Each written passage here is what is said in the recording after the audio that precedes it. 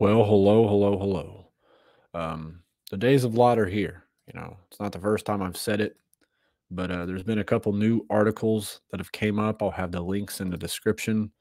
It's just crazy. Days of Lot, same-sex households in the United States has just surpassed 1 million for the first time. It says 1 million for the first time, according to a recent released government data. There were more than 1.2 million in 2021. It could be even more. That was 540,000 in 2008. It is a 120% increase. And with them pushing it in the schools, it's only going to increase. And how many of them that are not yet old enough to be in marriage are identifying as this in school? So how much more? It says 710,000. It was a 59.2% same-sex couple households were married, and 500,000, 41.7% were unmarried. There could be more. This is just on a basis on people that have filed together. There could be more that have not um, had this. We also know that there was the huge Senate bill passed not too long ago, just a couple days ago, where they are protecting same-sex marriage.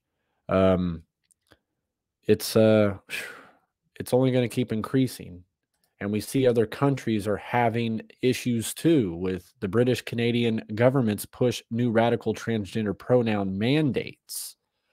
um, this is the Trudeau government justice ministry. David here asked his department staff to draft a directive that would force federal lawyers to offer their pronouns at the start of any proceeding.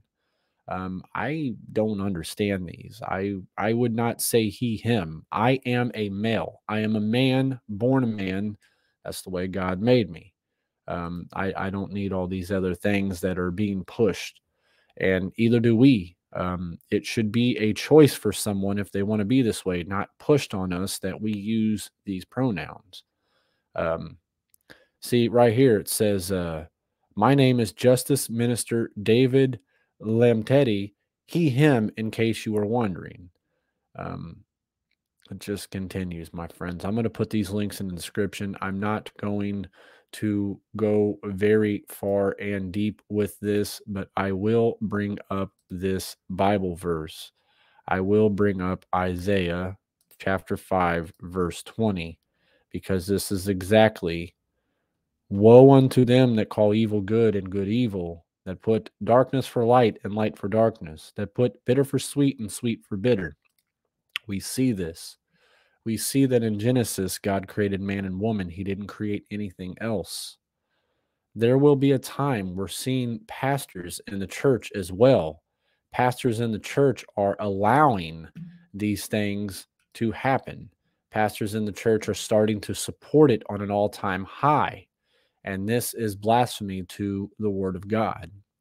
So may God bless you guys. Remember, we fight from victory, not from defeat. And each day is one day closer to the return of our Lord and Savior, when many people will realize, and every knee shall bow and every tongue shall confess, and they will realize that they have not been following the true Lord. They have created in their mind a carnal God that is not the God of the Bible, the God of Abraham, Isaac, Jacob. This is crazy, but this is the world we live in. So much love to you all.